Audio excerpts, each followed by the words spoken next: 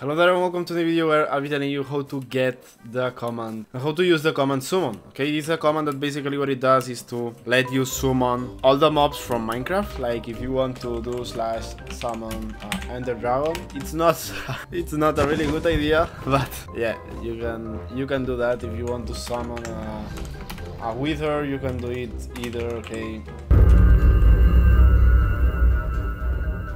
You can summon whatever you want. Let's suppose you want to summon skeleton, Minecraft skeleton, okay? You're gonna be able to do it, okay? Be careful they don't die.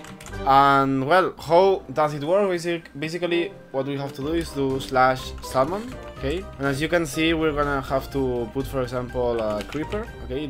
Let's just put the name of the entity that we want to summon, for example, a creeper. We're gonna put on which position we want to spawn it, or we can put an int tag, okay? If I put Mike, it's gonna appear a name Mike, okay? Why not? And we can put a spawn position, like suppose we want to spawn it like a little bit far away from us, okay? Because if not, it's gonna explode.